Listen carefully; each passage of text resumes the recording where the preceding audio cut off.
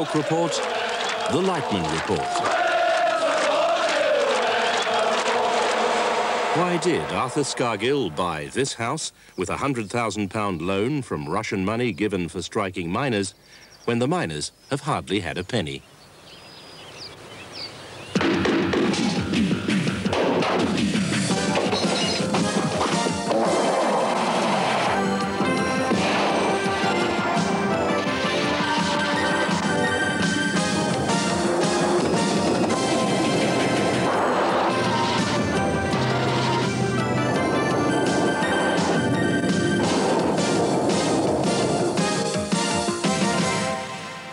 Durham, a breezy July morning, and the stage is set for the latest act in the saga of Arthur Scargill and the miners' money. We're here at the NUM conference to see what the miners have to say, forced once again to face up to the painful consequences of the strike. It's 5 years since the strike ended, but the row over how Scargill handled the money at that time is only now reaching a climax. In 1984, the High Court had ordered in accountants and lawyers to run the union's affairs. Scargill had to run the strike on cash donations. The donations totaled millions. But the question is, was all that money used for the benefit of striking British miners or not?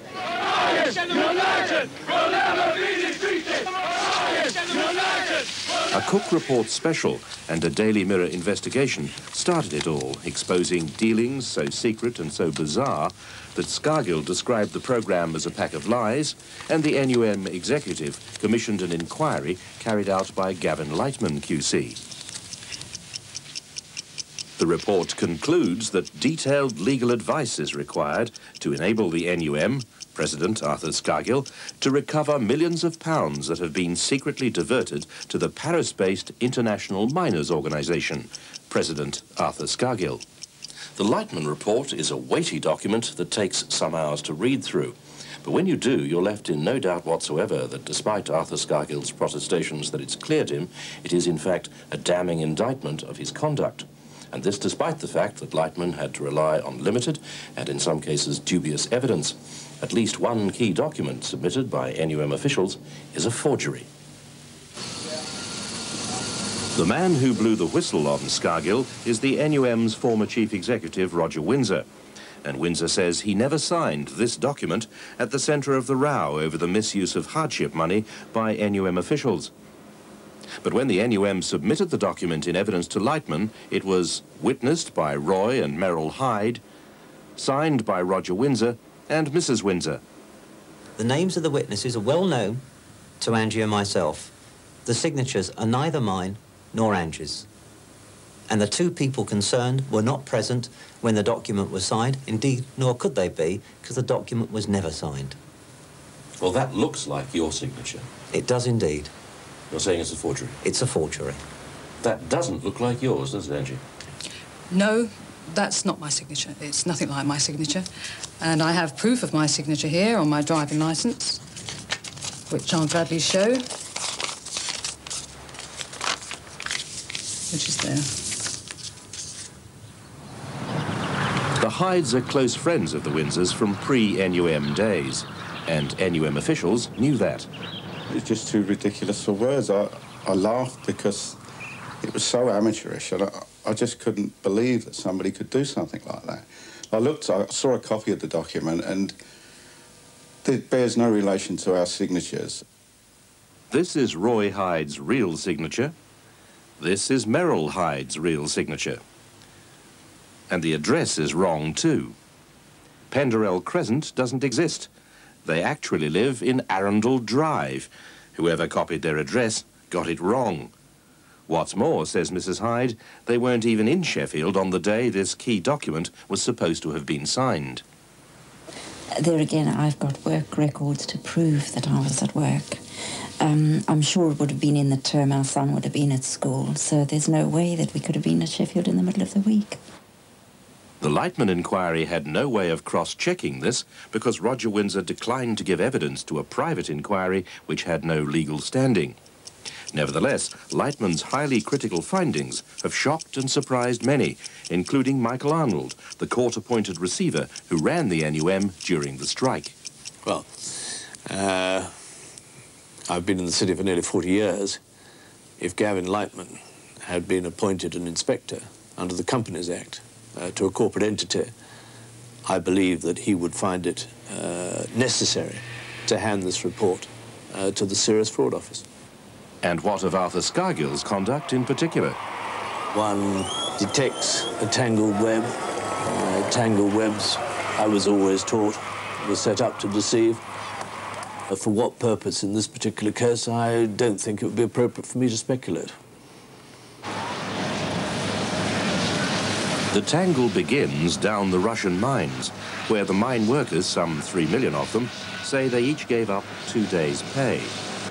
They believed the money would go to the Miners' Solidarity Fund, which would guarantee it got to the miners in need. Scargill denied any Russian money had been received until we traced its route. It could have gone to England, but instead, as Lightman confirmed, it did a loop through Eastern Europe and on to Dublin, where it still sits in an IMO account. Onto the stage this week have stepped the Russians, independent trade union activists determined to retrieve their misappropriated money. And they say it's not £1 million, but between 3 and 5 million. Yuri Bachenko is outraged by the Lightman report.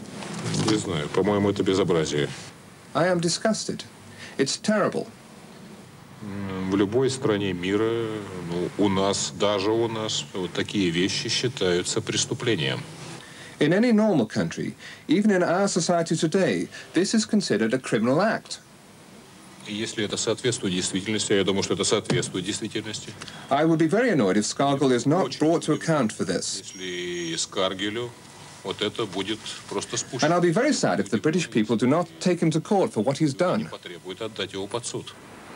The key to whether there was more Russian money, and much more besides, lies inside the IMO's nondescript headquarters in a Paris suburb. The Organisation Internationale des Mineurs was set up by Arthur Scargill and Alain Simon, a French communist trade union official. Its main purpose seems to be the furthering of Scargill's political ambitions. The IMO has been a total failure. I mean, it's always regarded by anybody who thought seriously about international relations as a Mickey Mouse organization. And what it turned into, in fact, was a kind of piggy bank for Scargill and for this unreconstructed Stalinist called Alain Simon over in Paris, who runs the Paris end of this outfit. It became a kind of piggy bank for their ideas about some kind of revolution which the miners would head. I mean, it's just a nonsense. The whole thing is a nonsense. Lightman says the finances of the IMO are practically impenetrable, especially as IMO President Arthur Scargill says he cannot procure any further information, and General Secretary Alain Simon gave an eventual downright refusal to cooperate. 1984, the soup kitchen's at work. This is when the miners needed money most. The Russian money had been donated and could have got through, but it didn't, and the Lightman inquiry hasn't had a proper explanation. That angers former NUM Executive Committee member Trevor Bell.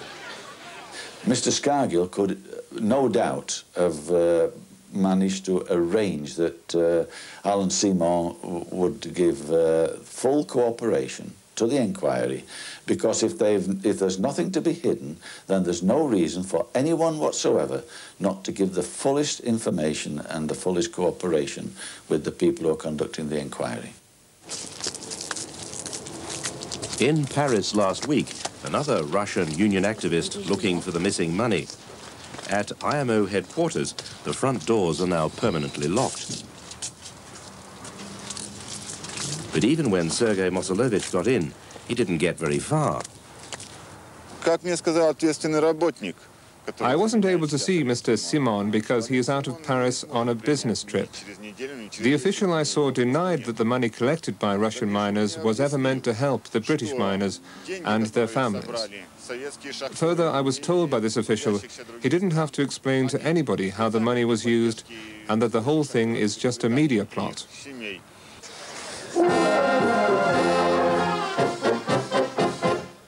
Durham yesterday. NUM delegates gather for an eve of conference gala. Arthur Scargill was there to unveil a plaque to commemorate the miners' struggle. Behind the scenes, there's now a struggle inside the NUM executive. There's talk of calling in the police. The executive want back the £2 million Scargill diverted to the IMO in Dublin. And there could well have been much more. Altaf Abbasi represents Libyan interests in Britain. So how much money did the Libyans make available to the NUN? $9 million. And was there any concern about how that money had been handled? Well, once money was made available to them, what I understand, that money was transferred to Europe, and it was made available for trade union movement or NUM to use as and when they find it necessary. But for hardship purposes only? Only for hardship purposes, yes, and nothing else. The request was made to Colonel Gaddafi by Roger Windsor. Scargill denied it happened, but we didn't believe him, and neither did Gavin Lightman. He said Windsor was also likely to have given Gaddafi the secret bank account number in Warsaw. John Platts Mills QC, said Lightman, also asked for money on Scargill's behalf, even though, once again, Scargill denied it. Mr. Scargill gave me the assurance that he alone had drawing rights on that account. I know that I suggested to Mr. Omar al-Hamdi, the Libyan chap, that he should give, if he could, or arrange for his government or his miners to give a good round sum, because the miners were in some need. But I didn't dare suggest any figure, nor did I to the Soviet Union.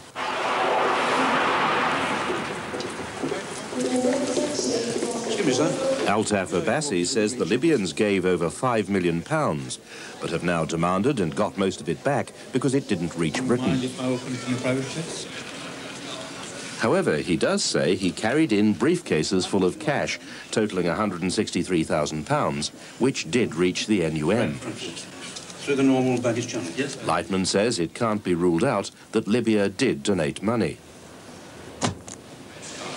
When the report was published last week, Scargill put a brave face on it. Every member of the executive today has agreed that Arthur Scargill and Peter Heathfield have certainly not had their hand in the till. That was the most damaging allegation that was contained both in the Daily Mirror and on the Cook report, that we'd had our hand in the till and used personal monies for union monies for personal use. United will never be defeated! This is the scene Arthur Scargill is talking about and Roger Windsor described in our original programme. It's halfway through the strike, and Windsor is bringing a suitcase into NUM headquarters stuffed with money from Libya, which Abbasi has given him.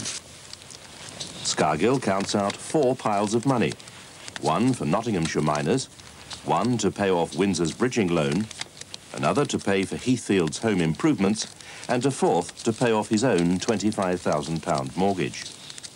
Lightman says in this respect, Roger Windsor is mistaken. I have no doubt that Arthur Scargill repaid his mortgage with 2 cheques on the 8th of August 1984. But the report agrees that a cash payout like this did take place, most probably on the date Roger Windsor remembers, December the 4th, 1984. There is, however, disagreement as to where the money came from. Windsor is adamant that it was Libyan money. Scargill says it was taken from a brown paper parcel where he kept the cash for the Miners' Action Committee Fund. Lightman says the accounts for the MACF were drawn up years after the event in 1989. On the instruction of Mr. Scargill. And are inadequate and misleading. So he can't tell where the money came from. The cash fund Scargill operated, or the Libyan money Roger Windsor insists he brought in.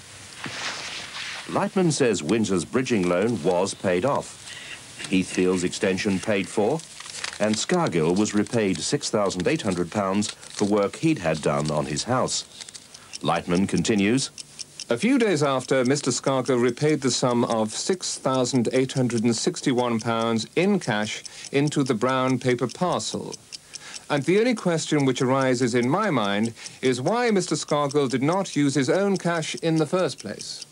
For this payment, the report says there was a falsely dated receipt, one of a number of such dubious documents. I regret that it has been my strong impression that Mr. Scargill's story on a number of points has changed as it suits him throughout the conduct of this inquiry.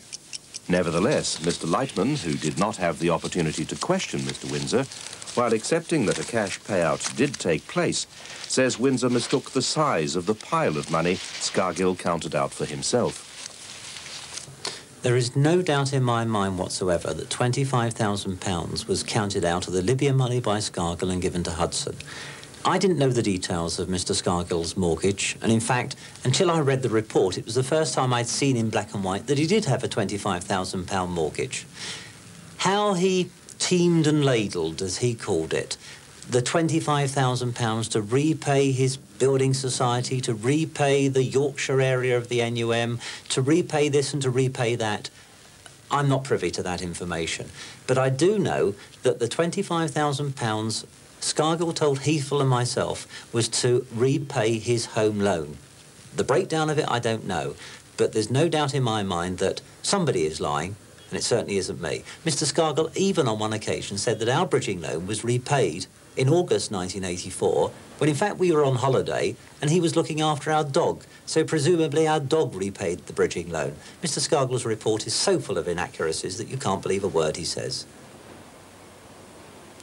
Roger Windsor went through the inquiry documents, and apart from the forgery his friends didn't witness, he says he's found several more. For example, this receipt for the £29,500 cash payout we showed in the original programme.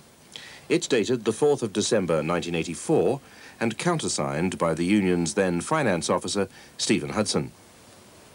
To my surprise, shock, the documents submitted to the inquiry have that same receipt, minus Stephen Hudson's signature, retyped in a different typewriter, redated from the 4th of December to the 29th of November, for what purpose I don't know, and my signature copied or forged from the original letter onto this forgery.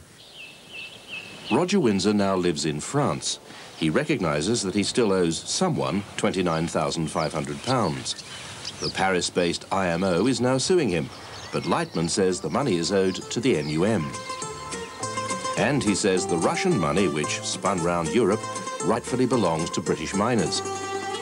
Well, I don't think there's any question in terms of his individual relationship with these secret accounts that it's the most unhealthy thing that I've ever seen. I've never known in my time in the National Union of Mine Workers or in any other organisation where one individual has had the power to be able to do and take the decisions that he's done. It's a very unhealthy situation and one that should never have happened and should cease immediately.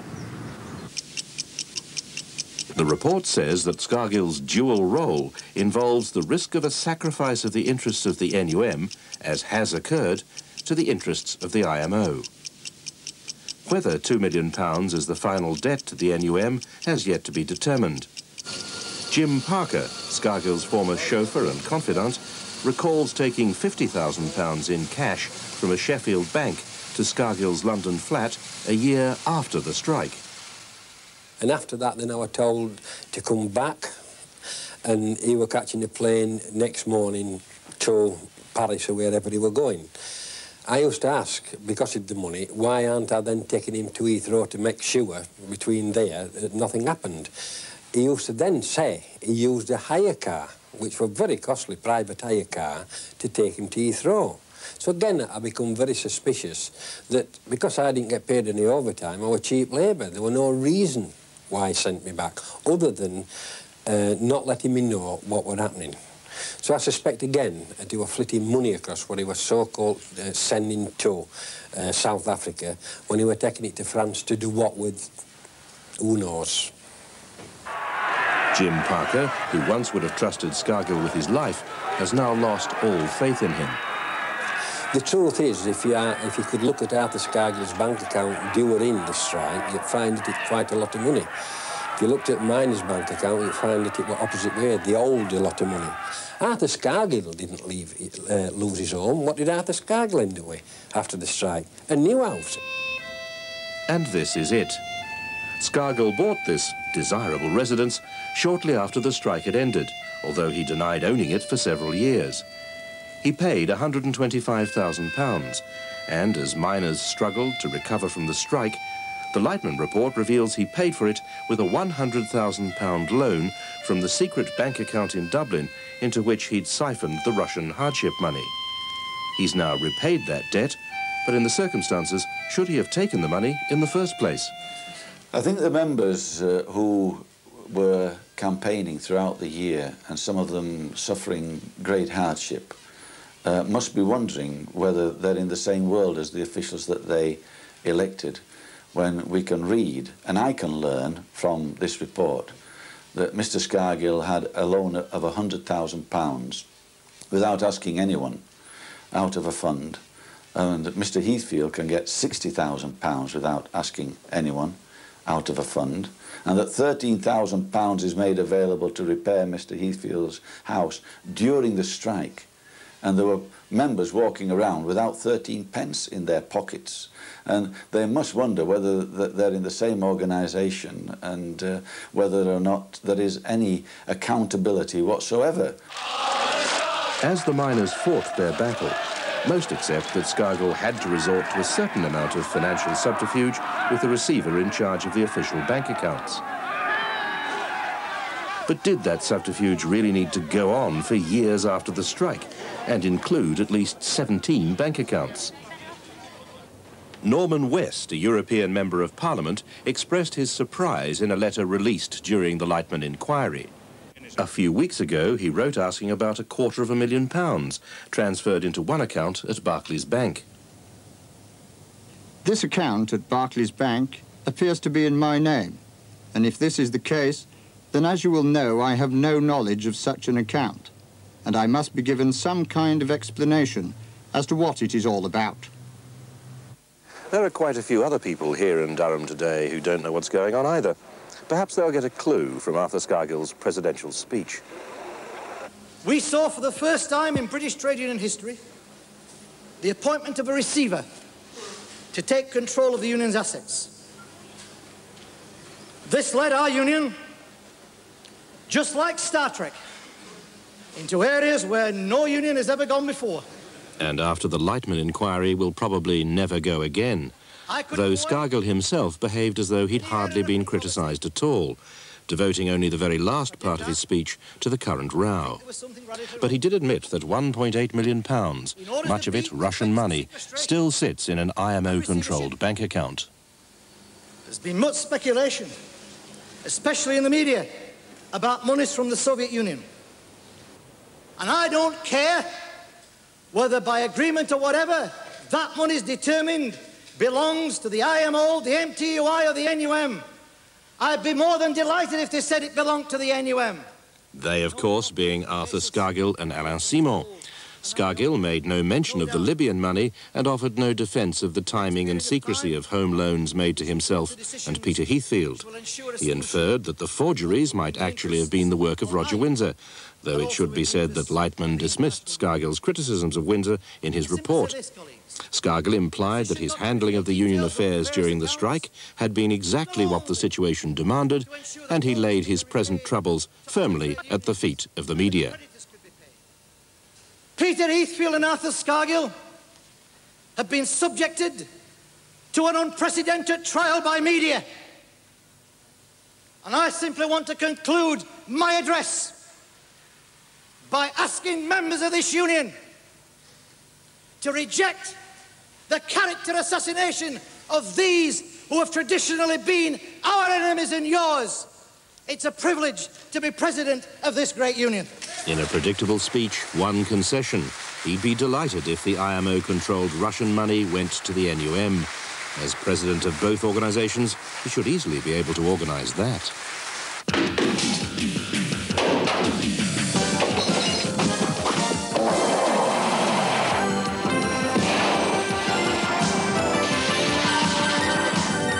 Tonight, French police launched an inquiry into the financial activities of the IMO. Our files, of course, are available to their British counterparts.